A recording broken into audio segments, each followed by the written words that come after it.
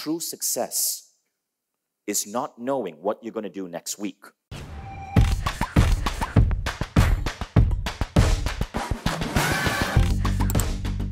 I started my career sitting cross-legged. I'm a former meditation instructor.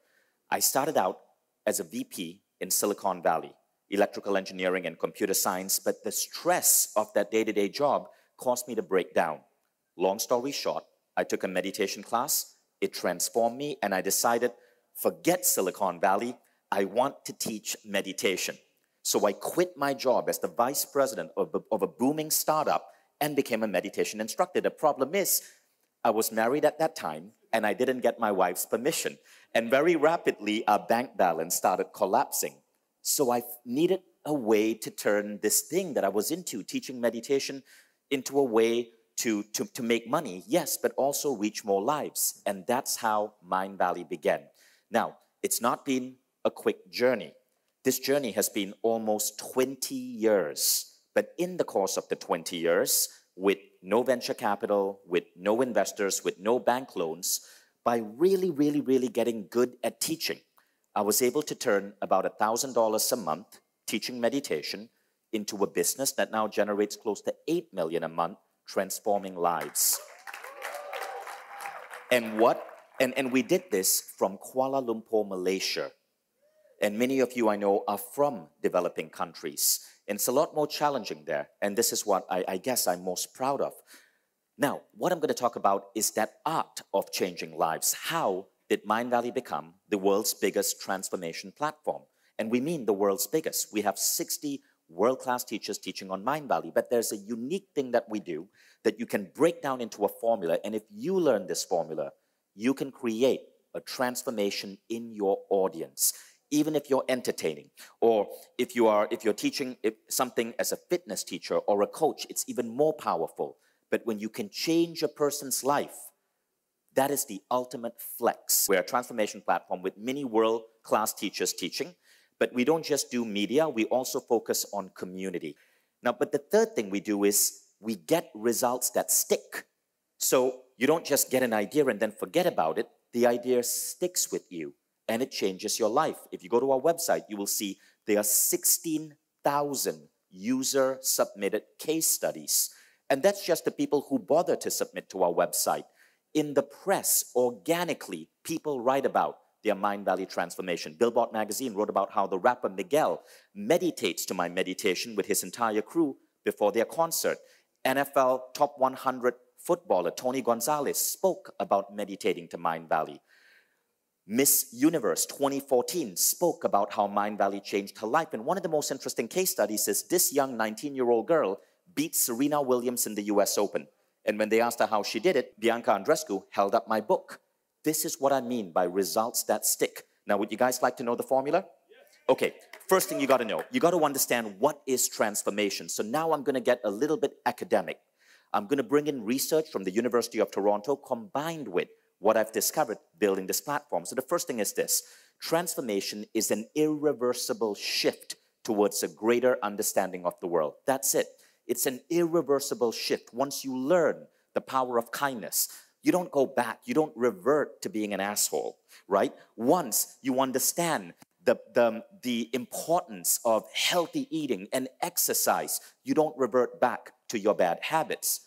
True transformation is sticky. It's like the chewing gum at the bottom of your shoe. You cannot get it off you.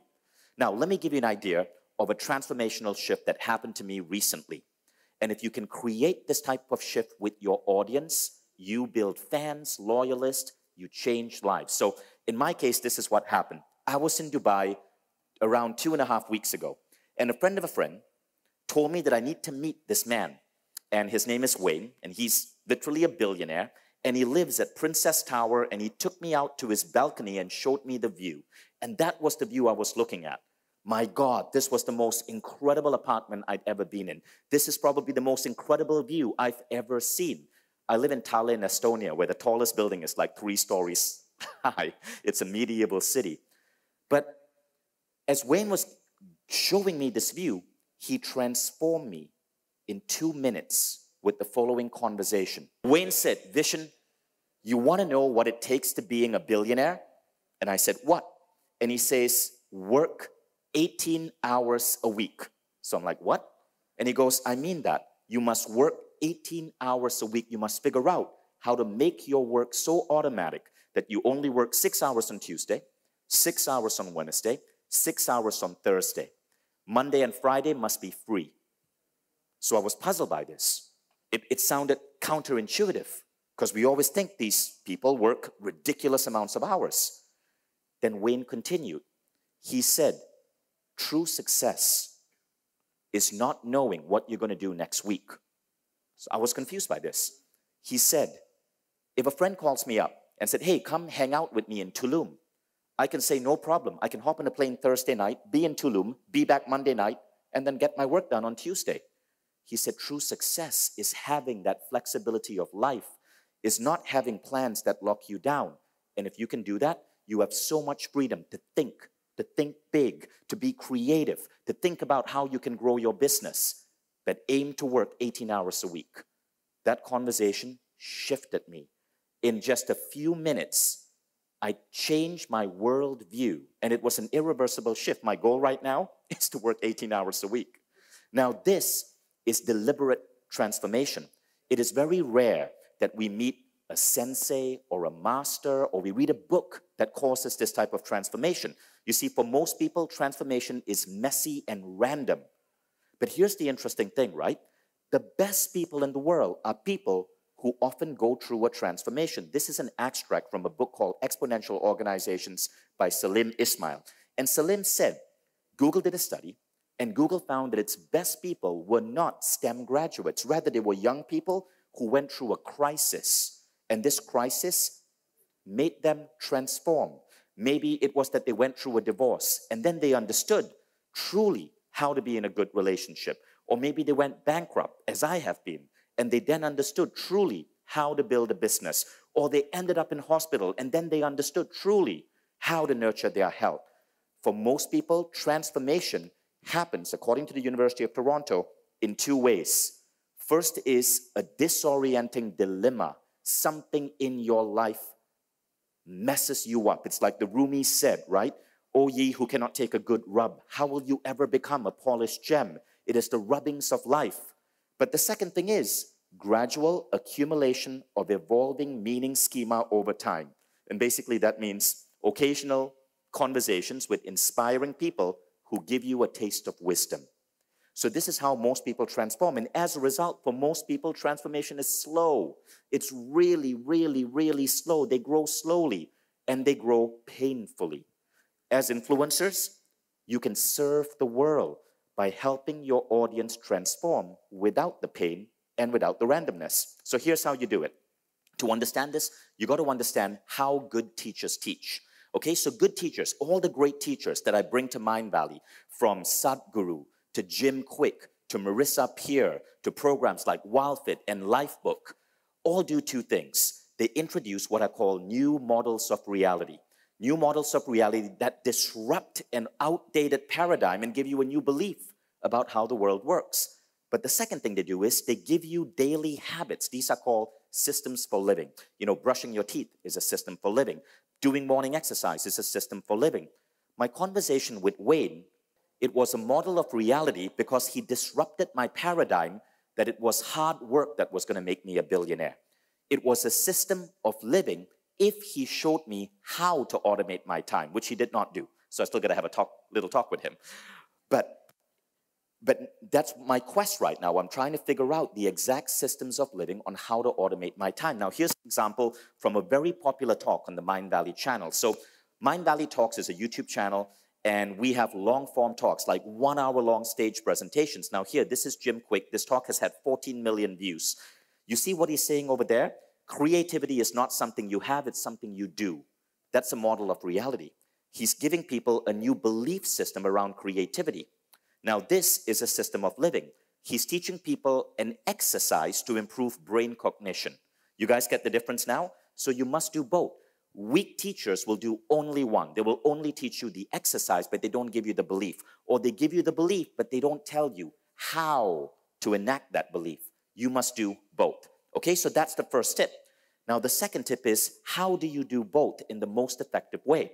And this is a model that we use when we design courses. So maybe you are teaching a course on Teachable, or maybe you are trying to create a long-form video to transform a life, or you're trying to create a video that can change and rally people around a cause. These 5 tips will help you. So the 5 tips are this: critical reflection, critical study and writing, social discourse, rate of application, altered states.